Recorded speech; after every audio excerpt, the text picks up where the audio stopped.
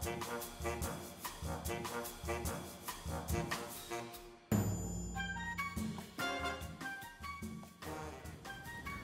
can you say your first and last name? Dwight Rodriguez. I'm the lead painter for engineering. Great. All right, Dwight, so can you tell me what was your first encounter with the Stork and what you did with it? Well, it came from the Rose Parade. The administrator here asked them if they could have it, and so they got it from them. And it was just about what it looked like when it was in the parade. At first, when I started here, it was on the ground level. And when they built this new building, they put it up on the parking structure.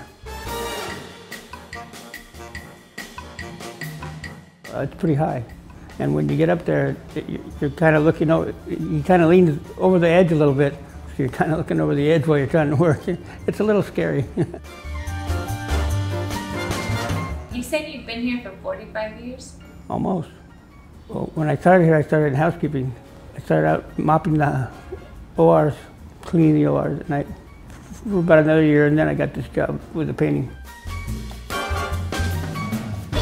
For the Stork's 60th birthday, they're having me put a party hat on it, and I got some like party beads like New Orleans.